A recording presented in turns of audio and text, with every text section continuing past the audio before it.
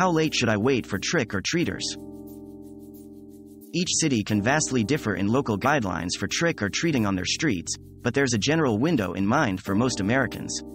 A 2015 poll conducted by 538 suggests that most Americans agreed that trick-or-treaters should start arriving by 6 p.m. and be finished by 9 p.m. at the latest.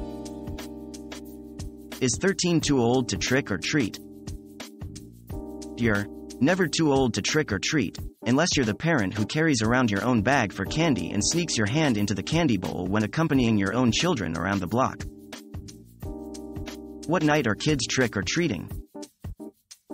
A lot of people ask this question, and it's an easy answer: it's totally up to you.